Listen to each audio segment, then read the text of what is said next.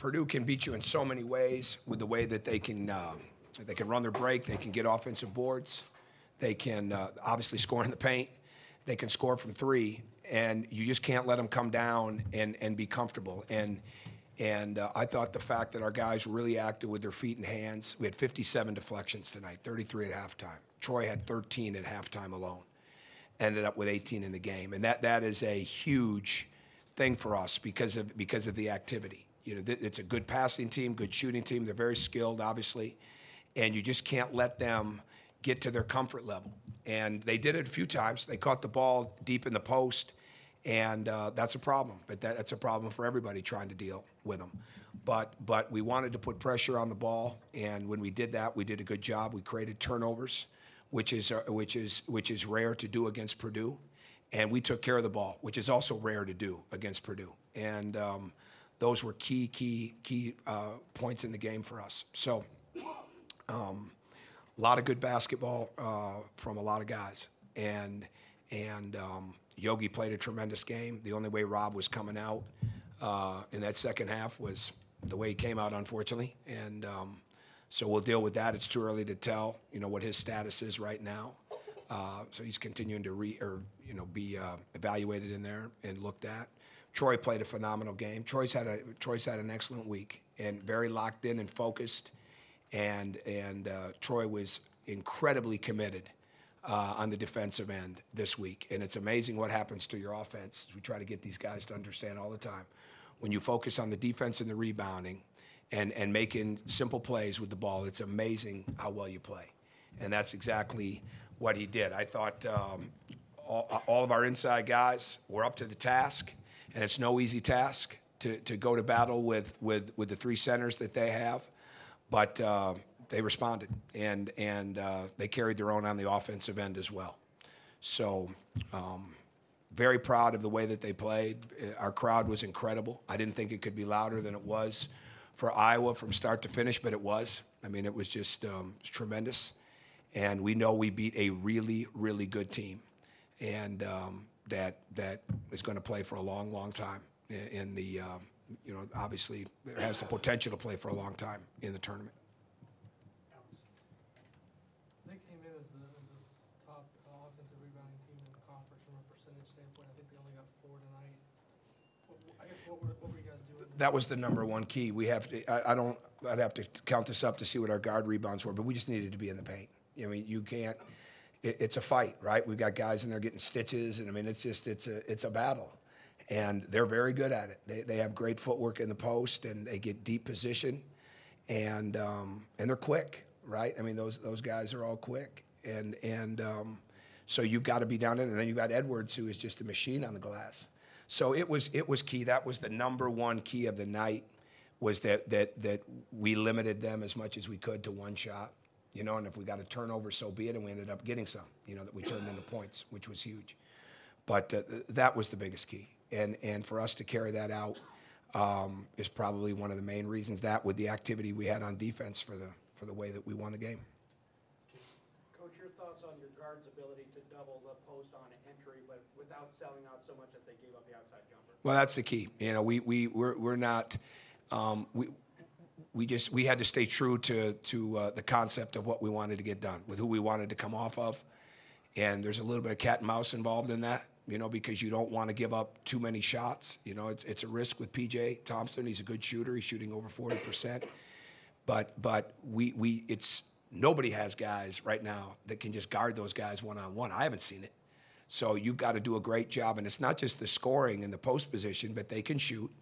Especially A.J. Hammonds and Caleb Swanigan can shoot the ball, and they can pass, especially A.J. Hammonds, right? So to me, that was the key, that there was a lot of hands in there. There was a lot of hands, a lot of activity, and that the post defender didn't feel like he was in there by himself, because they capitalized when he was in there by himself. And a couple of times we gave too deep a position, and a couple of times, we didn't put enough hand pressure on the ball. But that was absolutely key, that the guards were active, alert, aware, and able to recover. Tom, to be 12-3 right now in the Big Ten, looking at the big picture, what's pleased you the most about this team? Oh, I would say just the the biggest thing is how they've stayed focused on each game. And I know that sounds cliche-ish, but it's absolutely true. I don't think we'd have this record without that. You know, going back to December, they have absolutely stayed centered on the day, you know, on the preparation that goes into it, on practicing really hard.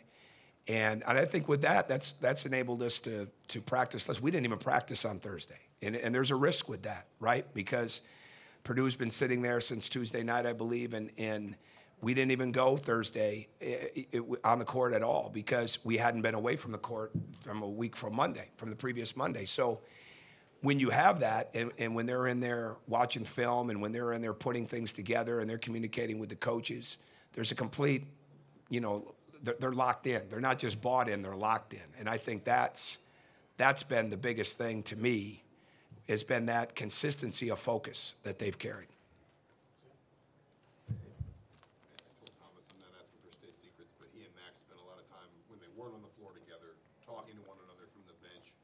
How important were just some of those big guys in maybe communicating what they were seeing, even when they weren't in the game, to the guys that were when you were dealing with them? Oh, I think that's great leadership. I think that's really good. And we've got to. We decided to go with Max because we didn't want to start Thomas on Hammonds, and I'm glad I didn't do that. You know, Thomas only had one foul at half, I believe, so that was a good situation because I know, you know, Matt's going to see that matchup and attack it even more so. You know, we've seen that in the past. And I think that's really key. Max has been excellent. Max has been I hate to use the term big brother, but we didn't need him. I've said this before. We didn't need him to come in here and be a babysitter. We needed him to come in here and show leadership, you know, with a bunch of young guys. And that's exactly what he's done. And those three young players respect him, like him, look up to him because he has always been a part of it with them. And there's always a risk in that, right? You know, when you bring in somebody that age and somebody that's from a different program and they're brand new guys, and that says a lot about Max, but it also says a lot about the young guys. And I think going back to Pat's question, that's why that's what's been impressive. I don't think you'd have the focus that this team would have if you didn't have a bunch of guys that really like each other and respect one another. Sorry, just to follow up, who picked up the stitches at halftime? I didn't mention it. Oh, I thought you said somebody got stitches. No, they're getting stitches now. Oh, Yeah, okay. yeah. Good. No turnovers for the first 17 minutes and only 4 for the game. What's changed with this team? Well, just the night. It could, you know, I can't answer that in a proclamation because it could turn around for us, right? I mean, we want to play fast. We just don't want to play reckless. And I think they have a lot of respect for Purdue. They know how good that defense is, and they put a lot of pressure on you. So to me, that's making the simple play. I mean, we had some open shots. In fact, at the end of the game, those shots were open and they were all good shots, but we probably needed to reverse it a little bit more. You know, and you don't want to take the foot off the gas, but at the same time, when a team like that can score on the break, score off the boards, score in the post, and score from three, you don't want to give them that many opportunities. And we probably needed to. I couldn't fault the openness of the shot, but we probably needed to reverse it a bit more. And I think they moved the ball. That, in answer to your question, they moved the ball all night long. At the end of the first half, we took a couple shots that we needed to get it reversed, right, and play through the paint a little bit better. We were 13 of 16 through the paint in the first half. We were 3 of 15 not through the paint in the first half. You know, that's the first thing that went on the grease board, you know, at halftime. And they understand that. I mean, they're not purposely trying to go through the paint, you know, because they're getting shots they think they can make and that they do make. But we need to go through the paint, right? So I think when you do that, then it cuts down trying to make home run plays that aren't there. The last possession when Yogi got the goaltending call, was that what you were looking for? And Yeah, drive. Yeah, we're looking for a clear out. Yeah, and really wanted to clear out, not the screen. We wanted to pull the man, and we had a different lineup on there. You know, that's a better play when you have more shooters on the court in that situation. But we wanted him to be able to get to the basket because with enough time, as you know, he's really, really good at driving underneath that backboard, right? We call it our ice, you know, and he's very, very good at that. So there's enough time to make that play. But we wanted it in his hands, and I thought it was the right call. Did you? Good. Good. I'm glad you agree. Good. Anybody else? Yes, ma'am. With Troy having the week that he's had, him tonight kind of have another great night. What do you see as a coach? He said he hasn't really changed anything, but have you seen him change anything as a coach this past week or two? No. The worst thing could happen when somebody's struggling is you keep reminding them of it, right? And there's enough talk on the outside of slump this, and that's not what's relevant. And for us, it's not about the percentages. If we played other teams' percentages, we'd probably lose more games. You got to play the players, and you got to play the personnel, play the other teams. It was the same thing with your own team. And the last thing we want to do is dwell on what's not working. We want to make sure we're spending enough time on what is, and try to refine it. So it was key that not only that we talk about being more aggressive, but that we actually put him in situations where he can be, and in practice, and hold him accountable a little bit more, which I do, and then it just carries out into the game. So his focus is really, really strong. He is. I love him. I absolutely love him, and he's just getting better all the time. All right, thank you. I have no voice. Okay. Well, okay, here's you guys had 4 turnovers all game. Will you make Tom Crean run now? I don't know. We've seen him run a few times. This doesn't look very pretty. No, but I mean, we did a great job, I think, sharing the ball. We didn't force anything, I feel like. We took the open shots, got it inside. Our big guys were phenomenal down there, trying to work against those big guys. But I felt like we shared the ball. When we got in the paint, we basically got whatever we wanted. I know they got the stats back there. I think in the first half, 13 for 15 in the paint, but 3 for 15 not going through the paint. So our biggest thing is always, want to try and get in the heart of the defense and just kick it out and find whatever. Turnovers have been such a big issue for you guys. What is the difference? Just being more careful with the ball, or just getting more experience, or what's changed? I think, experience playing in these tight games, and also not trying to make the home run pass. Like my man to my left right here, he had a phenomenal game.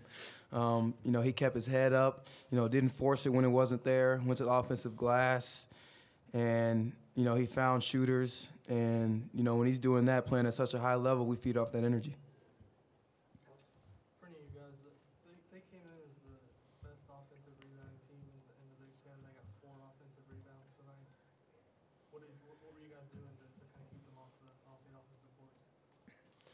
Well, basically, we know Thomas, Max, Juwan, OG, they're going to be fighting down there. So, guys like me, Troy, Rob, Nick, they got to we got to go in and get the rebound, basically. And that gets our break started quicker. So we know that we were going to have to go in there and, help our big guys out.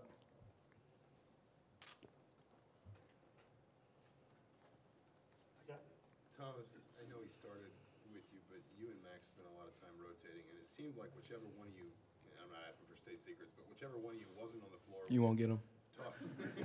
Was doing a lot of talking from the bench to the other one. Just kind of how important, how crucial were you for each other, just in terms of maybe being able to read the game and see what their bigs were doing and help kind of coach each other through the game tonight? It was real important, with me being out there, I needed the coaches, my teammates, even Max out there, talking to me, telling me what they're about to win from the scouting reports and all. And, we just did our best out there guarding their big men, Hammonds and Haas are 2 big guys, and they're very talented down there in the low post, and I just tried to do everything I could, and so did Max.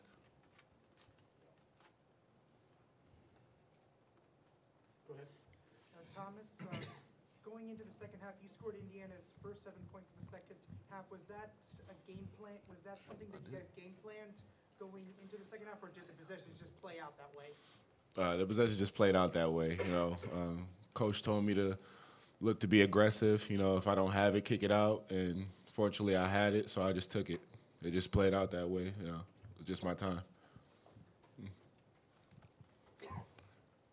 Troy, you've come back with 2 really strong games after Michigan State. Anything change? Just focus, or just staying on the attack mindset, really. Reading what's there, not trying to force anything, let the game come to me. It seemed like you guys were all hitting threes tonight. Were you guys trying to spread the floor against them, maybe make Paz and Hammonds come out and try to guard on the perimeter? Yeah, I think so. And I think Max did an unbelievable job in the second half, screening and popping, basically. I mean, they couldn't guard all of us at once, so they had to give something up. And I felt like Max did a great job, you know, getting his feet set, getting his hands set, and being ready to shoot and knocking down those open jumpers. But, you know, like I said, we just wanted to get into the paint and find open shooters, and that basically just kind of opened up the court for us. Yogi, it was sort of maybe a basic talking point coming into this game. You weren't able to do that last year because you didn't have the size to match up with them, and they were able to really just kind of shut down the lane. How important were Max, Thomas, even OG, Juwan, just those guys in terms of maybe canceling, I don't want to say canceling their bigs out, but really taking that strength away from Purdue tonight? Yeah, well, you know, Coach Martin did a great job talking to our bigs, showing them film of, you know, their tendencies and what they like to do. And I felt like, you know, Thomas, Juwan, and Max did a great job doing that game plan onto the court. And, you know, I could have seen all three of them fouling out. Surprised they didn't foul. But, you know, they used up their fouls. I mean, that's fine. You know, you don't want them to get easy buckets. But, you know, they were fighting them down there, and, you know, I was proud of the way they fought them. Mike, Yogi, what's the concern level with Rob right now? I guess it's scary anytime a teammate has to get carried off the floor like that. What's the concern level for you guys? It's not really any concern level. You know, I think Rob's doing all right. You know, it's just always just the next man stepping up. Yogi, just the last possession, the offensive possession where you got the layup, is that what you were looking for the whole time? Yeah, I mean, I was just going to take whatever the defense gave me, and I felt like, you know, it was basically a one-on-one drive. I had someone in the corner, I can't remember, but, you know, I felt like the lane was wide open for the layup, and I ended up getting it. Anything else? Yeah, Jeff. What is Max's experience, the fact that he's been in the Big Ten for several years already? What does it do for you guys as a group? Oh, it helps a lot. You know, with me coming in, being a freshman, you know, not knowing the ways of the Big Ten so much, and also playing in these big games, it helps from learning from my teammates like Yogi and Troy, and also Max, who's a big man, to help me, you know, down there in the post or tell me, like, what can happen or what might happen. You know, that makes a big help for me out there trying to defend and offensively. Yogi, I walked in late. I'm sorry if you've addressed this, but how good is it? How does it feel to be in control of your destiny to win a Big Ten title this late in February? Man, it's great. You know, I felt like, you know, we had a couple lulls, you know, a couple losses here and there, but I felt like we bounced back from those losses really well, and it's helped us win these games as of late for us. You know, we've stayed with it. You know, we've got a very communicative team, I feel like. You know, we're always talking other teams' tendencies. And what these guys do, we listen to each other, and we just take it onto the court. And, you know, I just feel like that connectivity is there for us right now. Yogi, your thoughts on Troy the last 2 games and just what he's brought, and what does he do for your team when he plays like he did tonight? Yeah, I mean, Troy playing like that, he's basically unstoppable. You know, what he does well, he gets lost in the game. And, you know, when I'm driving and I find him, I'm definitely going to hit him because he's going to be wide open. I know he can dunk it for us. You know, that's the greatest thing for him. You know, he's just doing a great job being patient, you know, trying to force it, take what the defense giving him. You know, with his pull-ups, he's getting ready to shoot, been working on shooting. So I think it's just a big confidence factor, and he's had that the last 2 games.